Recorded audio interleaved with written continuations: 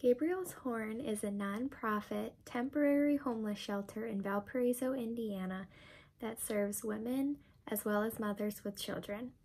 The facility houses 5 women at a time as well as their children if that is their need, but has plans to break ground for expansion in the spring of 2021.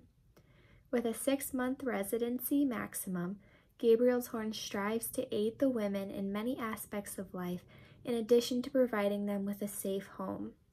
Gabriel's Horn offers programs to obtain skills for life beyond Gabriel's Horn, ranging from financial advising to counseling and case management.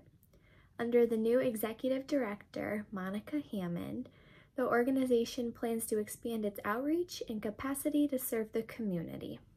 While discussing Gabriel's Horn, the women of our course identified the organization as being so unique due to its care for women as well as children, dedication to humble service, and the evidence of passion and love within the walls of the organization. The women of this course, Traditions of Giving and Serving, are pleased to present Gabriel's Horn with $3,000, a grant generously provided by the Learning by Giving Foundation. Congratulations!